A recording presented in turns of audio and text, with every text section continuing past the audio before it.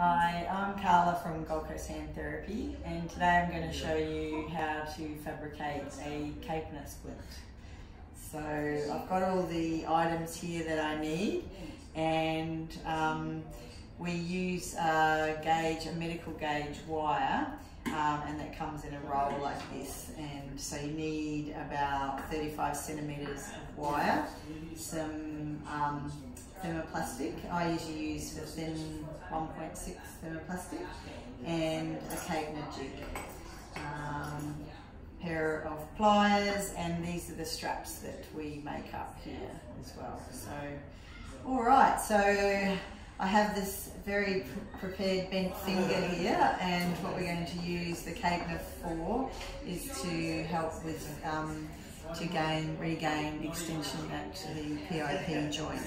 So first of all, you need to, halfway through the wire, you need to make a 90-degree angle, and placing that on where the base of the finger at the MCP head, you need to then make another 90-degree angle so that's the width, becomes the width of the finger, or a little bit wider than the width so it doesn't bump on the finger. So once you've got those two angles right, so you then make so you clamp the two sides at once so that they stay even, and then you make two more 80-degree turns down, and that I'll just pick up his hand here, and then that goes down in between the web space. Just lift you up again, and then we want to bring the wire back, run it back down along the finger, and I usually mark around the top of the finger, because by the time the plastic sits in there, that brings it down more, running along the sides. So if you push it flush and make a mark on where the top of the finger is. So you can use a marker to do that, or I often just make a mark with my nail there. So you then just hold the two wires together and bend the wire back on itself. So we'll just place that in there. So once you've got that, you then mark where the PIP joint is, and what you want to do is you're marking either dead center, or some people mark just at the end of the joint, and that mark then sits on the outside of the jig. So placing the wire with the component that you've already worked on to the top, you need to then start the coil. The only problem is that often the wires already have a natural bend in them, so it's a good idea to just run the wire and just work it with your fingers to get it to be more level. So I'm just working that so they're not so curved. So I'll just remark that again, so just to the top there, and placing that.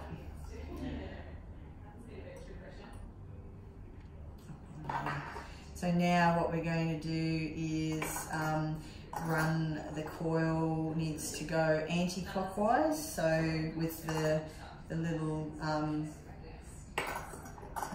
holder there, we place that on the bottom, and then turn the coil 2 turns anti-clockwise. So that's 1, and then that's 2. You have to jump the wire a little bit, keeping downward pressure so that the coil stays nice and tight. You take it a quarter or so turn more, so that the wire then bounces back to straight. So lining up the bottom side of the jig now, and so you want that right in the middle here. This is to the bottom, and now we're going clockwise.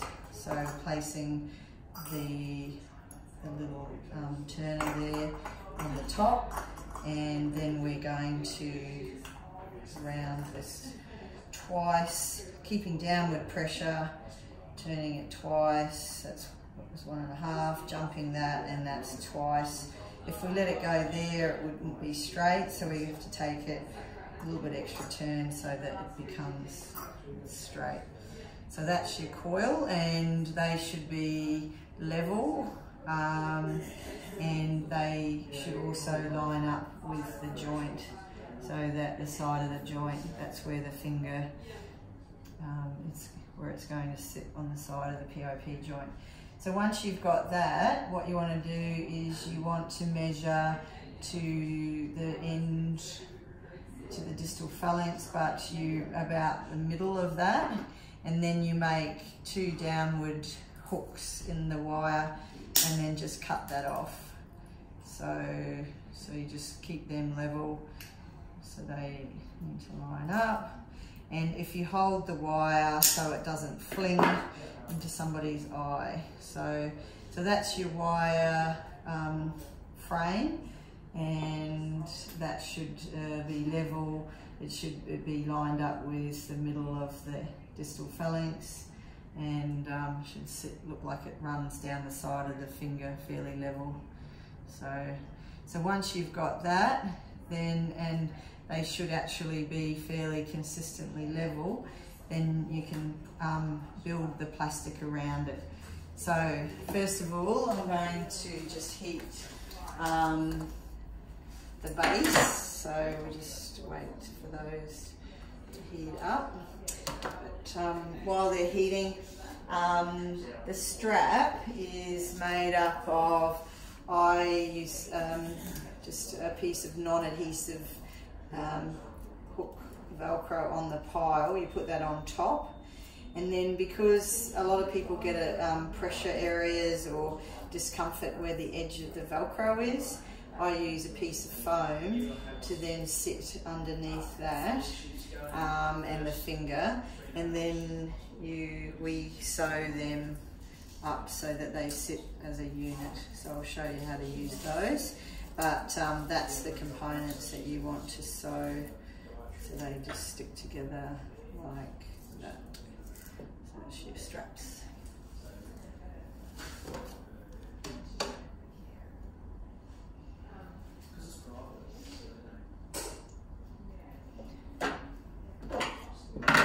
So we're going to do the base first, which is the base that sits into the palm of the hand. And I'll just heat this up. So just make sure you get all the water off it.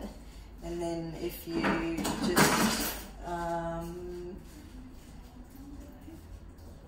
sandwich the wire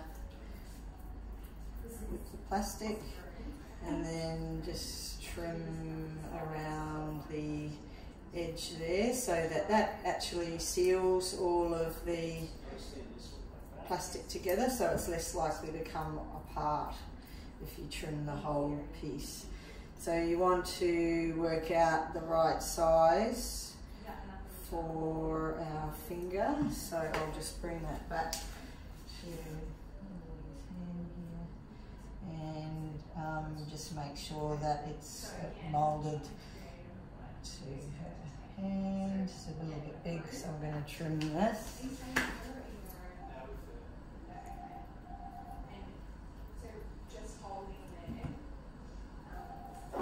And then we will just use this other piece.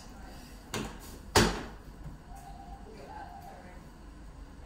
what you want to do here is you just double this back on itself, so you sandwich that side together, and then sandwich that side together and meeting in the middle, so that you form a trough for the finger to lie in.